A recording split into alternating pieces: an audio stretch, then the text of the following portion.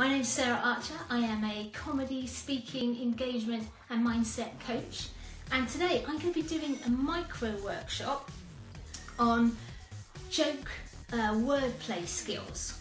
So some skills that you can use to write puns and stuff. So my mission is basically to make people laugh more, and so they get great benefits at home and in their speaking, and also to increase the humour in business as well, because it's pretty boring. So the three techniques I'm going to teach you today are all kind of puns or wordplay techniques. I quite like some of this wordplay stuff because it gives you an opportunity to regress and become childlike and sort of look at words with a fresh set of eyes and chuck the dictionary out the window. So the first technique I'm going to talk to you about is called redefinition. Now, some of you may have listened to I'm Sorry, I Haven't a Clue. Now, I'm talking about the Radio 4 programme here and not the LBC interview with Diane Abbott. Anyway, on this Radio 4 programme, I'm Sorry, I Haven't a Clue, one of the games they play is called the Uxbridge English Dictionary. And on this game, the panellists take old words and give them new definitions, new meanings. I have attempted my own redefinitions for you. So I'm going to read through them so you can see how they work. Mascara, the automotive industry in Italy. Abdication, a holiday for celibate men. Absenteeism, a type of golf played only off the grass. Duplicity, where con men live. Effeminate, a camp Dalek. That's one of my favourites, I quite like that one. And here are some of the proper ones from I'm Sorry I Haven't Got a Clue panellists. Randomise, a squint. Kingdom, a royal contraceptive. Jugular, a busty vampire. Mishmash, late for mass due to drunkenness. Himalaya, a transsexual rooster. Now, one of the techniques, some tips about using redefinition is this. Try and find words with lots of syllables, because they're useful, they make it easier to do this with. And then say the words out loud and try and take each syllable, and if you can find a different meaning for each of the syllables, then that makes it easier to make something funny. And in terms of sourcing the words for this, don't use a dictionary, use a thesaurus, because you'll get a much better choice. It'll save you some time, basically. Okay, we're going on to double meaning now. Yes, we are. Now, this is about misdirection. You set up the audience with one story, and they think the ending's going to be congruent with that story, but actually the comedian slips in a second story and those things are connected by a word or phrase. And in these examples, it's a word or phrase with a double meaning. So, two different stories with a connecting word or phrase. And again, I had a little go at doing some of these. You might be from Swindon if your only cultural experience is eating a Danone yoghurt. Theresa May is called a snap election. Jeremy Corbyn said that's the last time he plays old maid with her. Before I move on to the last joke, I'll just tell you which are the connecting words. So in the first one, obviously it was cultural. Cultural meaning into the arts, and cultural meaning bacteria, as in the yoghurt. The second one was snap, of course, because old maid is another version of snap. And the next joke, which I wrote today, which I quite like. Jeremy Corbyn's election campaign is on the turn. I'm not surprised. Its use-by date was 1974. And now, there is an absolute master of this type of double meaning, double entendre, and that is Mr. Tim Vine.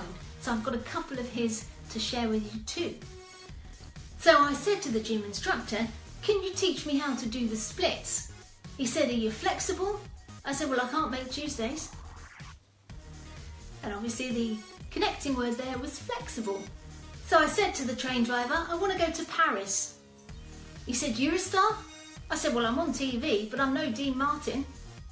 Now the technique for these ones is to find two nouns or two categories and make some associations. So if you can get to about 20 words with each, so if you've got a noun, I don't know, chair or dog, then you would basically try and find 10 or 20 words associated with the word chair and 10 or 20 words associated with the word dog, and then you would try and look for some connection between them that you could use for the double meaning. And yes, the last one I'm going to tell you about today is associations. Now this is actually two silly ideas together, logical but silly. Here's another joke I wrote today for this session. Theresa May is so committed to a strong relationship with Europe, she's hired some specialist advisors, Cheryl Cole and Katie Price.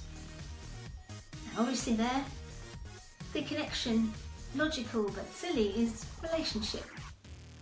Obviously getting relationship advice from the two ladies that I mentioned is probably not going to be the most sensible thing to do. The second one is Donald Trump is the definition of a new man, a crybaby. Obviously there, it's two ideas again. The connecting thing is new, as in baby, and metrosexual. I don't know if anyone would ever call Donald Trump a metrosexual. Security might punch them in the face, I don't know. Anyway, and here's some classics for you. He did the work of two men, Laurel and Hardy. It was so hot that year that Ronnie Corbett had to use Jordan for shade. If anyone needs these jokes explained to them, send me an email. You can get to me via my website and we can have a sesh.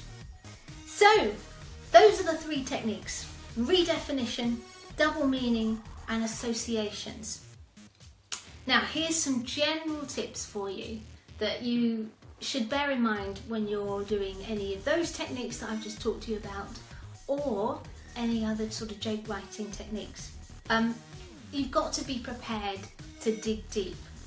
Comedy isn't easy because you need to peel back layers and ask questions and almost step outside of yourself or the situation and look at it from a new perspective. So you've got to keep digging, you've got to be patient, and you've got to ask yourself lots of different questions. But that is the way to get the comedy gold nugget that is waiting for you at the end of that process.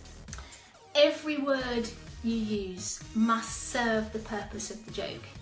In comedy, one of the holy grails is keeping the joke as clean and as tight as possible.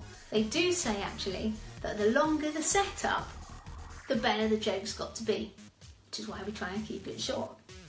Also, attention span of an audience is about 1 to 4 lines. So try and keep any joke that you write or in a presentation or whatever to between that span, so 1 to 4 lines.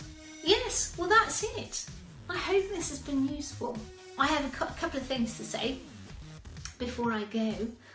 First of all, there is a freebie and you can collect it at www.saraharcher.co.uk, and not only has it got more detail on the techniques that I shared in this sesh, but there is also 3 more techniques for you. So go along and collect your freebie from www.saraharcher.co.uk. Thank you very much, and remember people, grab life by the nuts and get cracking. Bye bye.